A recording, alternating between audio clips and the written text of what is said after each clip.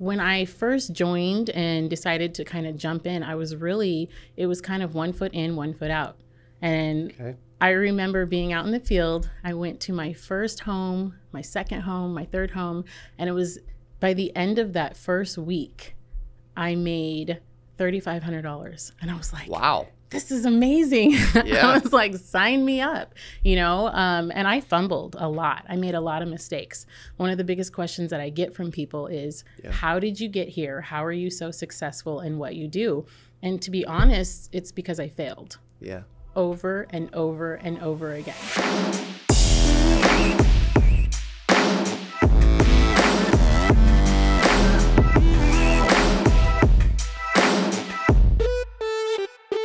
Hey, welcome back to the CA Power Players podcast. We have a special guest in all the way from Oregon, probably the first person I've ever met from the state of Oregon. Please welcome Missouri, Tyra Hamilton. What's going on, you guys? Thank you for having me. Thank you. And I got to get you out to Oregon. We got to get you some Oregon Duck gear. Yes. You got to rock the green and yellow. Yes. Yes. I need, Lauren, she may not love that with, being a Duke fan, but that's all right. I'll rock it. No big deal, right? You've got track and field. You've got Oregon Ducks. You've got, all kind of stuff, I guess, that I don't know about, the reason I wanted to bring you in, and I appreciate you being here, is you're doing some big things. You're super impressive. She's also really humble, so give her some love in the comments today, okay, as we post this and share this out to the world. You are averaging 40, 50 grand a month with what you do, and most people are not. And there's a lot of agents just like you that are watching, and you're like, man, dude, I would love to do 40, 50K a month. So I would love to walk through your story, what you've done, how you've got to where you are, because you're super impressive, and really want to share something with those out there that maybe aren't there yet, but they've got a cool story, or they're working through their story and they want to become Tyra Hamilton when they grow up, Hey, that's a good, no, I'm kidding. Yeah. Well, the funny thing about it is I never wanted to be in the insurance space. I come from a background of dance. I taught that for 14 years. Wow. I did cheerleading and promotional marketing. That's kind of, I'm a people person. I love talking, but never did I think that insurance was going to be, the spot that I landed. And when I first joined and decided to kind of jump in, it was kind of 1 foot in, 1 foot out. And I remember being out in the field. I went to my first home, my second home, my third home, and it was by the end of that first week, I made $3,500. And I was like, wow, this is amazing. Yeah. I was like, sign me up, and I fumbled a lot. I made a lot of mistakes. One of the biggest questions that I get from people is, how did you get here? How are you so successful in what you do? And to be honest, it's because I failed. Yeah. Over and over and over again. Wow. Growing up with 6 brothers and having, I'm the middle. I have 3 older, 3 younger, and I'm right in the middle. Everybody's really competitive, whether they're doing sports or in their careers. And for me, I jump into things and, I have that little competitive spirit to me. And I wanted to kind of jump in and just be like, I've got this. I can go. I'm going to hit the ground running. And I fell. I didn't fall once. I fell twice. I've moved around with different companies trying to find my landing. And I remember my first year in, I did $250,000. And I was like, this is amazing. Wow. And I thought, I'm going to soar. I want to take it to the next level. And when I tried to do that, I fell. I completely fell. And it was like a humbling moment for me, because I think one of the biggest mistakes that people make in the industry is they'll go, okay, I made 20, 30, 40 grand this month. I'm qualified to teach you how to do what I can do. Yep. And people do that so often. And I think that's what I did. I said, you know what? I did this. I'm going to show you how to do it.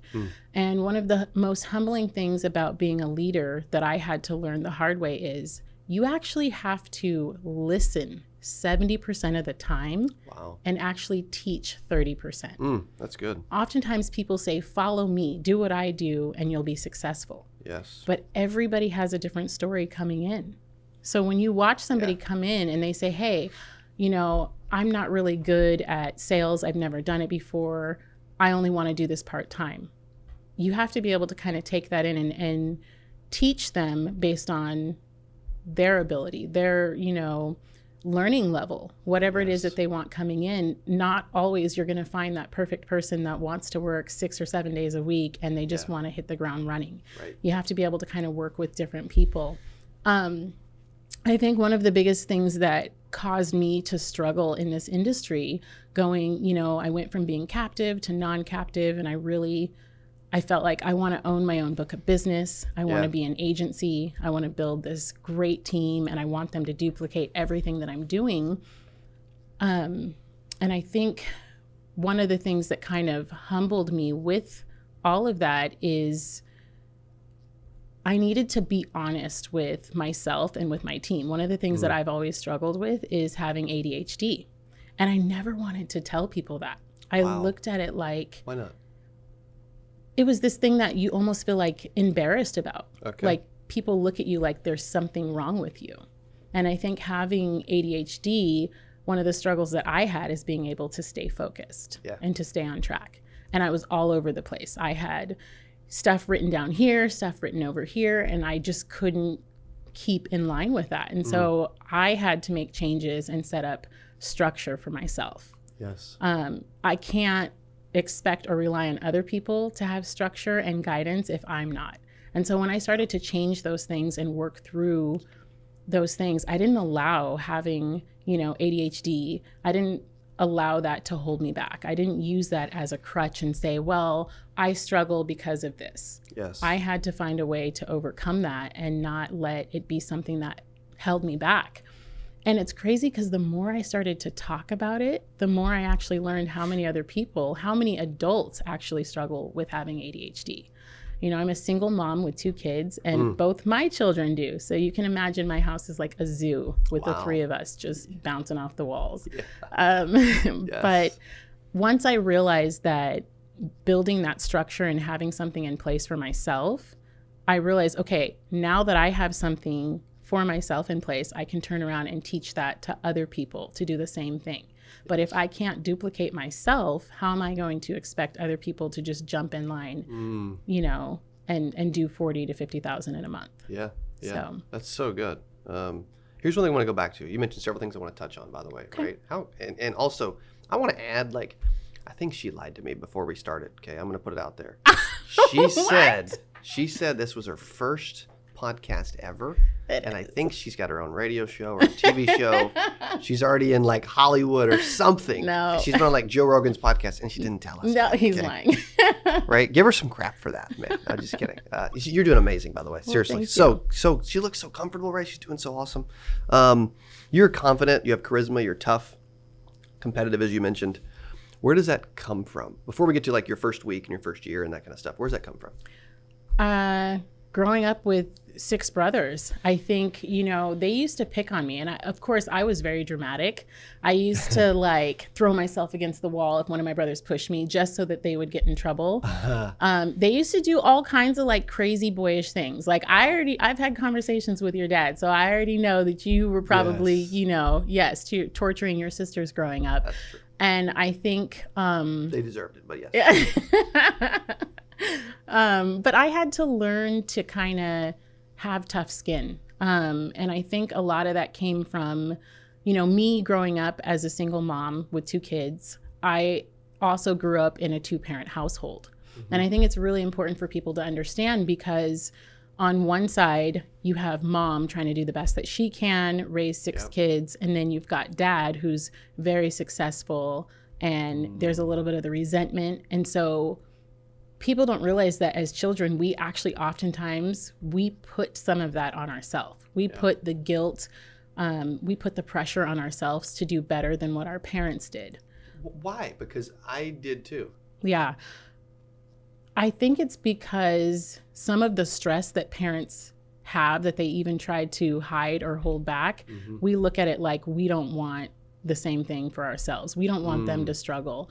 And it also could be the caretaker. In myself, I'm one of those people where I watched my mom struggle for years, and I think that that's what's developed me to jump into a caretaker role. But at the same time, even though that's a good quality, I think that it's also something that's hindered me. Yeah. And I say that because when you're so busy trying to take care of other people, but you don't take care of yourself, you hurt yourself. Yeah. And that's one of the things that it's not just in this industry. I failed at so many different things in life because I wasn't taking care of myself. Yeah.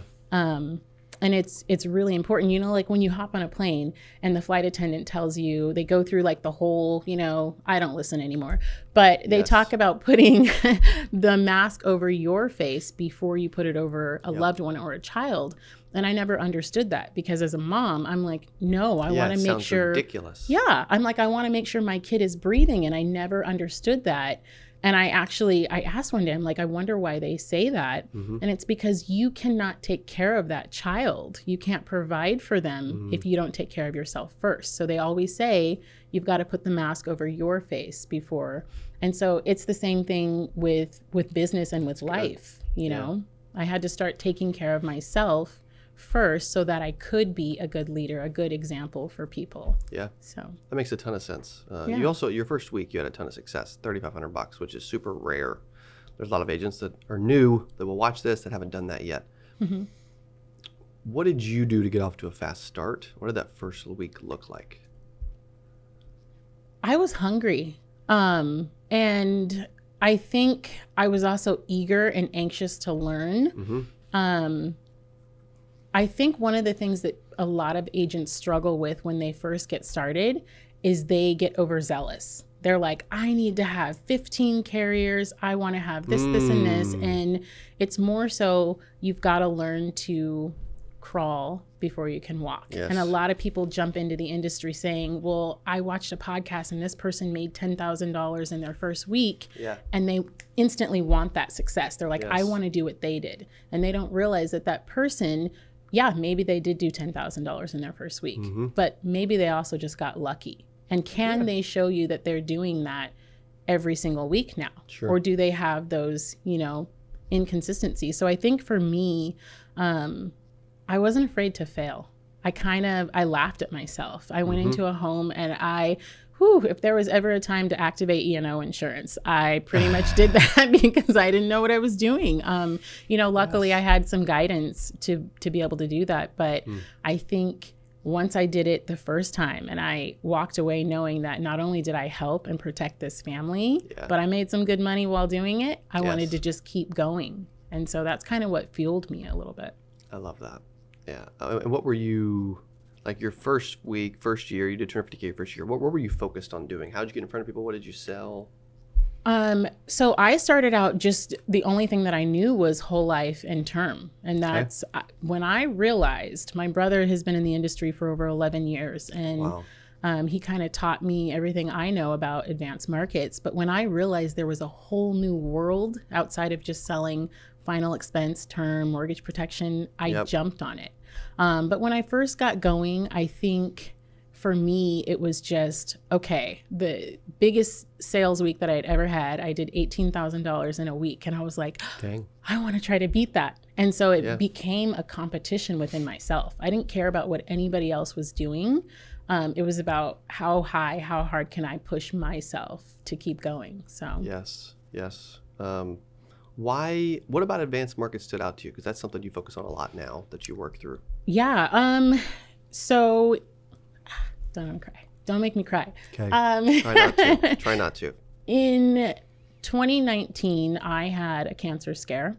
I had a lot of pain in my lower back, and I had gone to the doctor over and over, and they were saying, oh, you know, it sounds like a herniated disc. And I'm like, I'm in my 30s. What do you mean? I'm too young for that. And I demanded an MRI.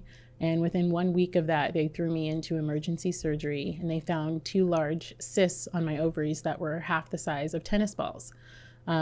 They removed it and it was benign. The doctor said, had it been malignant, I wouldn't be here. And 3 months later, my mom got stage 2 breast cancer. 3 months after my surgery. And for me, it was a scary thing because not only did my mom grow up in a time growing up without a mom where she wasn't really shown how to save money, the importance of having life insurance. It was kind of like that trigger for me where it was like, more people need to be educated about it. especially in the African American community. And so for me, it's really important to build generational wealth, teach my kids how to grow their money and emulate it so that they can pass it on one generation to the next. So that was one thing that was really important for me, is to build that generational wealth. And then on the other side, educating a lot of people about their retirement. A lot of people don't realize how important it is to not just rely on Social Security. When my mom got cancer, you know, she had to go through chemo and radiation for an entire year. And of course she kicked cancer's butt, but awesome. She wasn't working for a year. And had she had the knowledge and education of understanding that, hey, there's something called a living benefit within life insurance, you know, she would have been more protected. So for me, it was just about getting out there and educating more people. Yes. Which is awesome that you do that. What advice, before I want you to share how they can get in touch with you and work with you more and just learn from you. What advice would you give for an agent out there that, let's say, I normally ask about like a new agent, but let's just say there's agents out there that they've had some success, but they're kind of bored. And this advanced market thing's kind of interests them. They're like, wait, there's a better way, there's a different way, there's a bigger way, you know? Yeah. I don't have to just average like $600-800 a sell, like I can average more, you know? Yeah. Well, the first thing is level up. Sit down and write down all of the things that you want, and whatever path you're on, how close are you to getting to that goal? So if you sit down and you're like, I really want to buy a brand new Porsche, and you look at it, I threw that out there because he's got a really nice car. That's a great goal, by the way. Great goal. Yesterday, yes. I sat in his car. It's nice. But if there's certain things that you want, sit down and write it out and look at the path that you're on and go, am I going to get to that goal? How long is it going to take me to get there? One thing that people don't realize, if you're anything like me, when you came into this industry, you didn't really want to do life insurance. Like, you never looked at that as a vision or an area that you wanted to go. I'll tell you right now, getting your life insurance license, whether you currently have it or you're wanting to get it, that is a vehicle. It is literally a vehicle to take you wherever you want to go. And that's the most important thing for people to understand. It's not something that you have to do for the rest of your life. But if you want to get into the real estate, you want to buy and sell houses, you want to, whatever it is, this right here is a vehicle. You want to start up your own dance company, you want a medical spa, you start here. Because this literally is that jumping off point for you. I love it. Yeah. When it comes to the advanced market stuff for people that, you know, like you're saying, they kind of get stuck. With my agency, we're more a la carte. So we've got people that are doing the Medicare, which is great residual. And it's a great way to actually keep your clients, which is important for people to know and understand coming in. And then, of course, adding more to your portfolio, so that when you sit down with one client and you might only be getting them mortgage protection, final expense, whatever it is, you can now say, hey, by the way, I sell Medicare. Let's look at your retirement portfolio. And from there, you can go and collect referrals, and then you can get their family taken care of. Yes. One of the things that I always say to a client every single time that I get off the phone with them, whether it's in person, I say, you know, I congratulate them on setting it up, but I also remind them that you don't buy life insurance because you're going to die. Yeah. You don't. It's not about you. No. You buy life insurance because the ones you love are going to live. And so it's really important to get people, it's important to get them to understand that concept. And then you can segue into the other things as far as retirement and all of that. So good. If someone wants to learn from you or reach out to you, how would they go about doing that? No, I'm just kidding. Good luck. Call Cody. No. There you go. So I will give you my direct line. Oh, wow. Okay, cool. I know. So 503-506-8459. Boom. I love it. Yep. And then you can also go to workwithforeverlegacy.com, and you can fill out the page and reach out to me if you want to join the team. Work with Forever Legacy. Is it Forever Legacy the name? That's a great name too. Yeah. Oh my gosh. I love that. I you know, it came to me when I thought of my kids, and I'm like, I want to leave behind a legacy. So yes. Yeah. So awesome. Thank you for being on the podcast. Amazing job thank today. you for having me. You're phenomenal. Seriously. Yes. If you're not following Tyra Hamilton from Oregon, please do so. Thanks for listening to Power Players Podcast, and we'll see you on the next interview. Hey, if you enjoyed this, I got another one you're going to love. It's right there. Click on it. See you in there. Hey, it's 2022. Stop freaking chasing people, man. Like, I'm going to teach you right now a 6-step process to attract people in your life versus chasing everyone. Most individuals, they work the warm market. They chase unlicensed job boards to recruit. Like, if you think about insurance, you either